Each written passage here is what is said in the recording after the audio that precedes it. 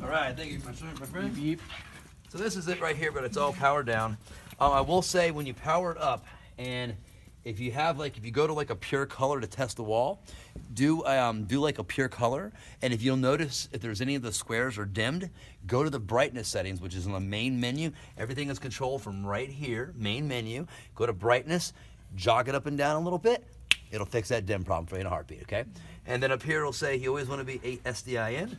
We go over here, watch out for this because it'll rip your back apart. And on this side, right there is where you're gonna put your 3G SDI. We're gonna reverse this the opposite way, okay? So basically this is our input coming from one of the X lines. So you get yourself a 50-foot BNC cable, plug it into that one. And just be super careful walking back here. Oh God, this is stupid. Why did I do this? Should have walked the other side. All right, we're good. Ooh, we're good. Yay! Yay! Great. All right. So, reversing the patch side of this. Are they locked this too? Okay, great. All right. So over here, this is where your triax would go, right, guys? Right, all back in here. Yep. There we go. All right, so okay, so this is where you got to memorize a letter and a number. Okay, so we're going from here to the SDIN, 3G SDIN. So let's just pretend it's X6. Okay, put that in the back of your head. X6. Okay, cool. Whatever one you want, X1 through X6. Okay, then memorize that one. Go up here.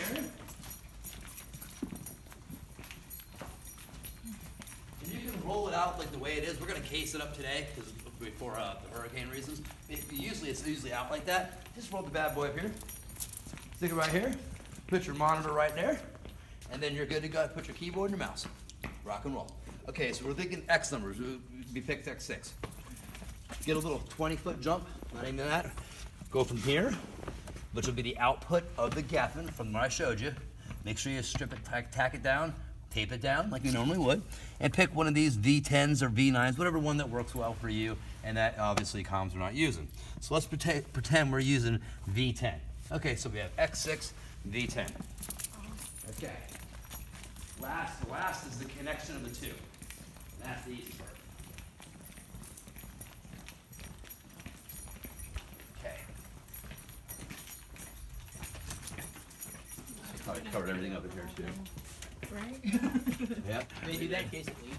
That's okay. Yes. Yeah. Okay, so right here is your little patching system. Take your cable. Here's your X's right here. Here's your V's right here. So we said what? V. 10X6. Okay, V10.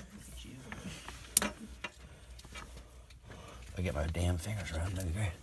Edit that out of the video. Okay, so and then there you go. So that's your connection points. Does that make sense to everybody? Everybody cool with that? Cool. It's just V to the X. That's all it is. You're going from you're going from the hippo to the wall, from the X to the processor, and then that's the patch. And that's how to patch it into video? Yeah, video does not touch it at all. Okay. Yeah, they don't good. Well, I was asking because last time I was technical director for a live lab and we were running Hippo, and they asked me if I wanted it patched in, and I actually told them no. Yeah, it's actually easier. Because, like, well, because the way I was thinking about it, why would I really need the input on the TriCaster if it's just going to be... it's also a lighting thing. Yeah, it's like I'm not... You know, I mean, what's the real point of it really anyway? Yeah, it's not like I'm pushing what's on Hippo to the... Also, I found out that this was another one we were bingo. When we first got the system, I hooked up the system, and we were getting this. When I hooked my laptop to it, I was like, "Oh, looks fantastic, awesome! Yay, we can do Hippo now in Live Labs, great." I hooked up the Hippo, beautiful. I hooked up Genlock, and all of a sudden I'm getting a 13. This doesn't even make any sense in numbers. Think about it. 13.2 second refresh, not a refresh roll. I can't say any better than this. There's 30 panels on the top and 30 on the bottom, 10 across each way, okay? A and B outputs. I was getting a refresh roll, it looked like a refresh roll. It's the best way I can say it. And I'm like, what the heck is that? And then we flipped and we went down. Almost like a bad CT. Yeah, it was like, then it went down. I was like, huh. So I wasn't sure if it was a Genlock and maybe there's a tri-level sync. Maybe that can only do dual level sync. We had a couple other theories we thought it was. What we ended up with is like, let's just see what happens in Live Lab and play around with it. And it works. So you don't need a Genlock this at all. So but you would normally want to, yes, okay? There is a Genlock monitor. It's an older system. I'm not sure if that was it, or this maybe it was the 8-year system. Not quite sure. So I just keep the kicks. Yeah. What?